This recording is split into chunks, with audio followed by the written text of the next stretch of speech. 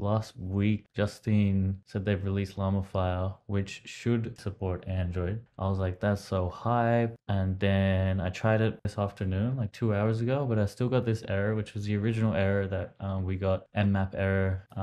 But then Justine was like, I think I know the issue, and sent me some test scripts to run, and they ran fine. They will make a new release probably very soon with the working Android version of Llamafile. But yeah, I'm going to quickly show you guys how to get that running so you can run any LLM model on your phone and potentially even run a inference server off of your Android phone. So the first thing you want to do is download Llamafile.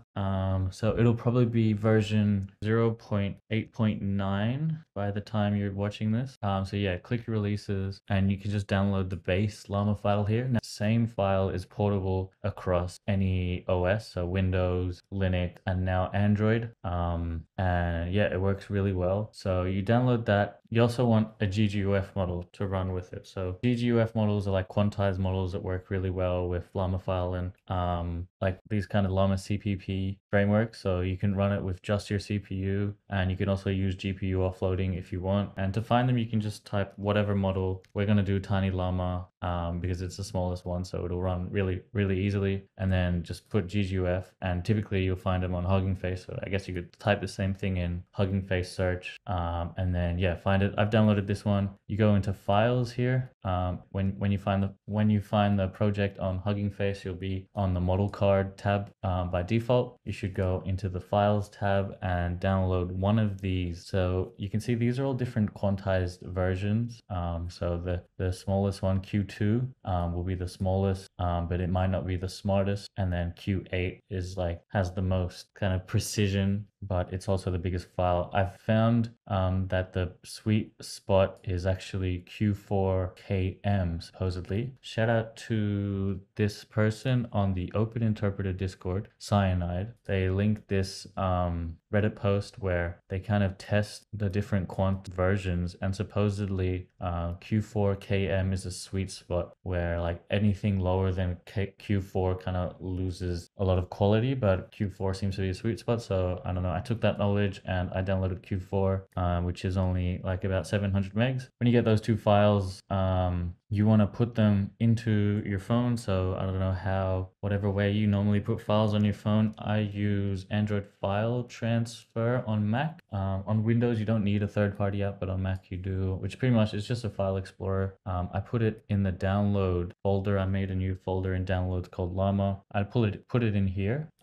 but I'll show you. You can't actually run it from your internal storage on Android on Termux for some reason. So there's a couple other steps. So let's hop over to my phone screen and I'll show you. So let's open up Termux. You need Termux. This is an app. Can get it from the App Store, but I recommend getting it from F-Droid.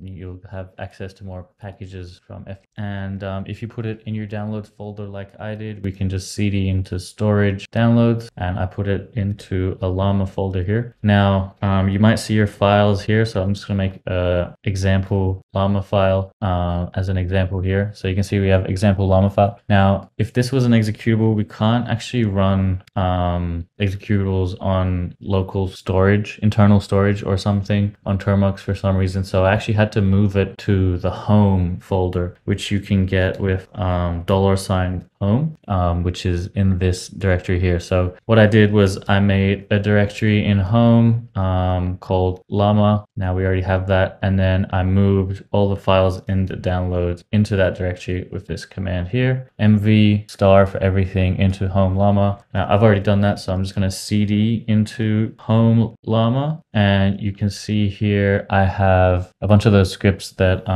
Justine sent me to test, and the two main files here, Llamafile and Tiny Llama, they're the ones that we're most interested in. So we can just run that now. You first have to enable the executable permissions for Llamafile, so you can do that with chmod plus x, and then the Llamafile that you downloaded, yours will probably be something like Llamafile underscore v0 0.8.8 or 9, something like that. Run this command, and then that'll change the permissions for you to be able to actually execute it. Once you've done that, you just execute it with ./Llamafile, and then we can load in the model with -M, and then I'm going to load in the tiny llama model. I'm pressing tab for completion here, which you can press this button here for the tab completion. And yeah, just like that, I think we can press enter now and it will load that model. Now this is in, yeah, and you can see it actually opened up the inference server here. So it's running locally on my Android phone, and we can prompt it just through this web app here, like, how is your day? And